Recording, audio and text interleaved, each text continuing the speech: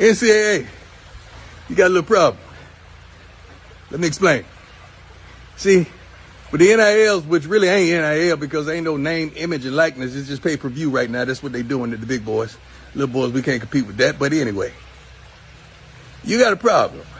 See, when you start paying athletes like they're professionals, you get athletes acting like they're professionals. And you don't have staffs large enough and equipped enough to handle a young man with money. Let me go deeper. Handle a young man that's making more money than some of the coaches on staff.